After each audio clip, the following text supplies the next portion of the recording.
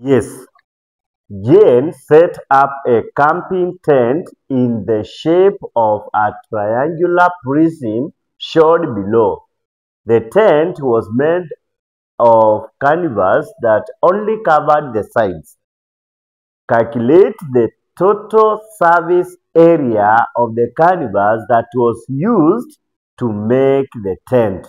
This is 3 marks. Very simple. Pay attention. Very simple. We said that mathematics uses a general formula called Ruiz. Ruiz means you read the question the way we have done, then you understand, then you interpret before you start solving. So pay attention, pay attention. We need to know that the material was touching the side. Yes, we have been told here. Uh, the material, that is the canvas that only covered the sides. So this canvas material which has made this tent, it has touched, it is not covering the ground, it is not touching the ground, so it is covering the sides. So we need to understand that. That is very important. Okay, yeah, before you start doing this, so we need to know the surface. So how many surfaces are we going to calculate the total surface area? How many surfaces here? Yeah, we have the two landing. Let me show you. We have this side. Can you see it? It is measuring 5 meters. 5 meters by this side. Remember that is a rectangle. It is 5 by 7 meters. And they are two because you have told this is 5 meters and this is also 5 meters. So they are equal. So there is 5 meters here again by 7. So you can say times 2. Then after getting that surface, what should we do? We have another one here. Can you see this triangle which is formed here? Let me show you. This triangle here, which is 6 with an hypotenuse of 5. Can you see it? Yes. So we are going to calculate these triangles here. We have said we have two types.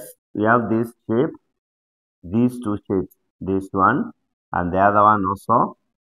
And then after that, we have the triangles, and there are two of them. There is another one here.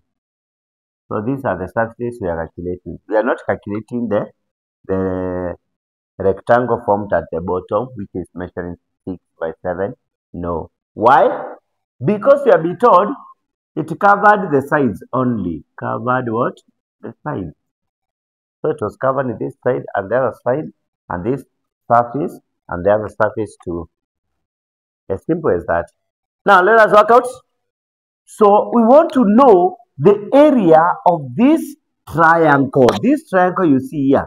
So let us introduce a perpendicular height.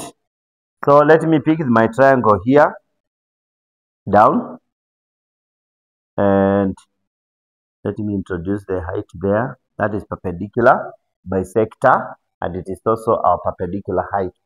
So the triangle will be here. This is 6. So divided by 2. 6 divided by 2. Yes, Jay? 3. So here is 3. So let me make a small triangle which is right angled triangle like that, where this is 90 degrees, and then this is now from here to here, which is half of 6 inches, which is 3. So I put 3 there, and then I have the slanting height, this one, the slanting hypotenuse, this 5. So I have that.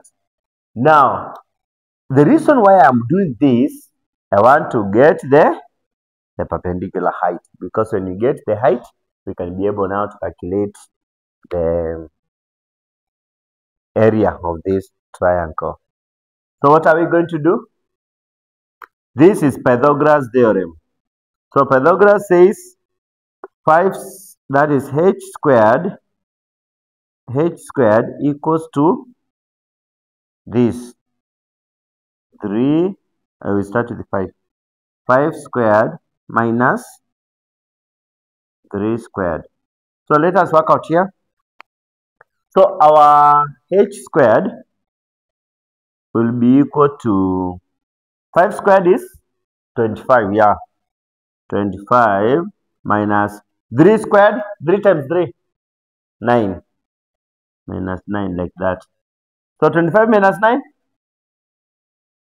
16.